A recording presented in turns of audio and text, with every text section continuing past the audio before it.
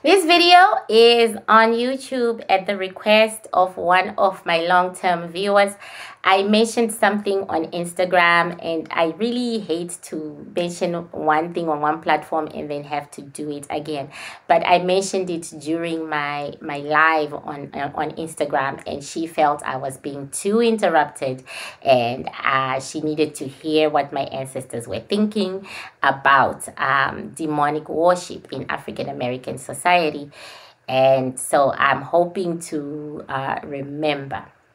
We have been working with several African American males, and every time we call them into the plate, we see that they always come with another entity. Not all of them, but 99% of them come with another entity. And sometimes the entity talks for them. And so when we ask questions, the entity states that it comes from their religion, the ancient religion before slavery. Right? And then we asked further questions. And of course, these are to the Bantu, these are demonic religions. Right? And it astounded us that the link to the past of Africa metaphysically is still so strong, and it still exists. So it was our opinion that African Americans had no clue that they still had a metaphysical link to Africa.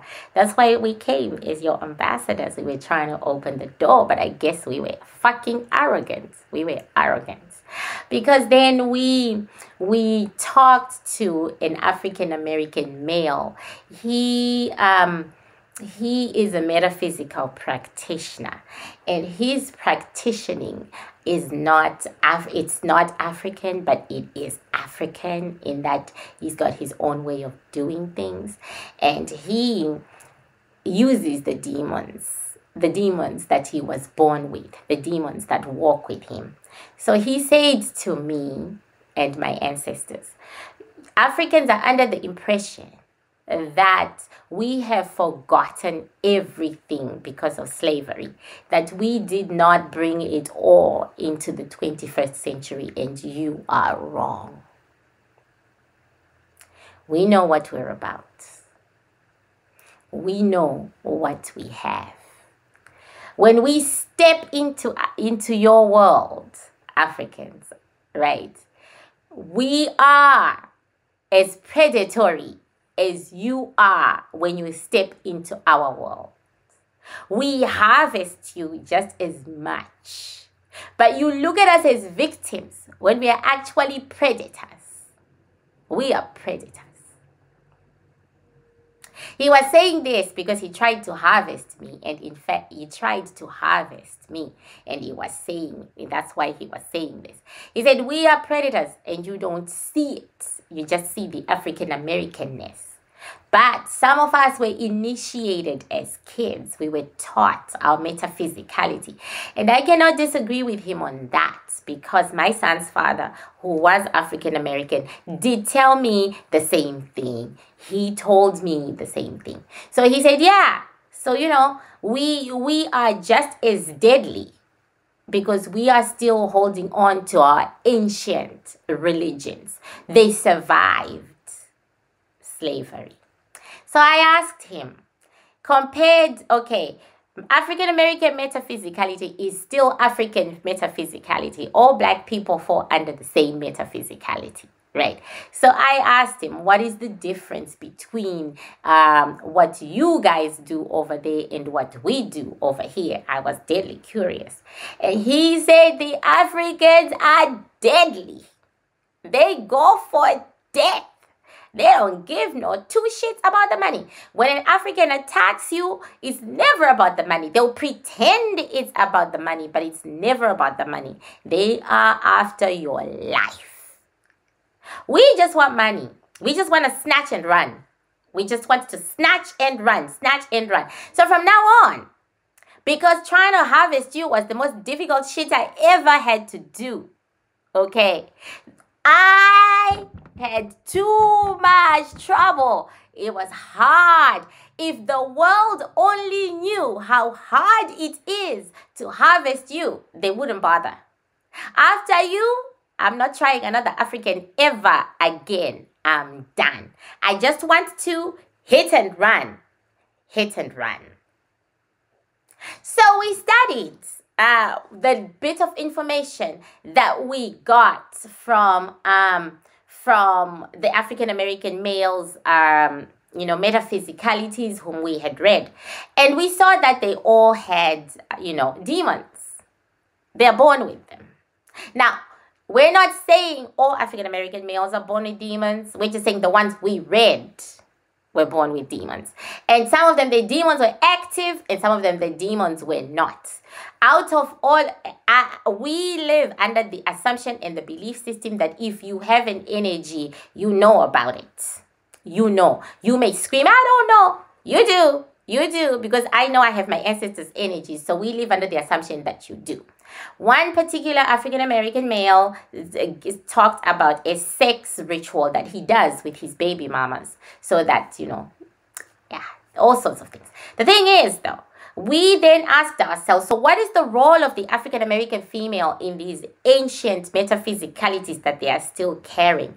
And bam, we should not ask a question. We came across a celebrity. And we did this reading on Patreon, and that's where it stays, okay? We came across a celebrity, and she is a high priestess. And my ancestor said, we knew it. Demonic religions are led by women. Women are the priestesses. That's why Christianity, the Catholic Church, chose male-only priests, and they said they must be unmarried because of the demonic connection women naturally have with the devil and the demons and that side, the dark side.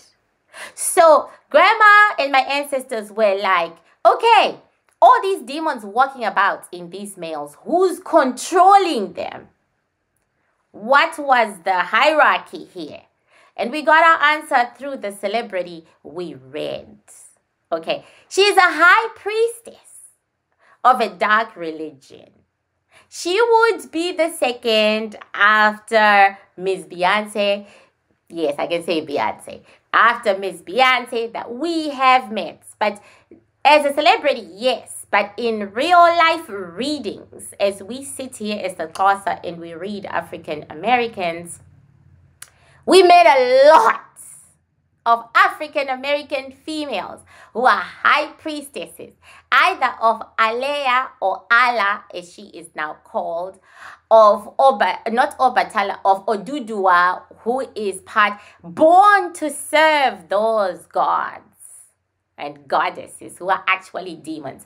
We have met a few.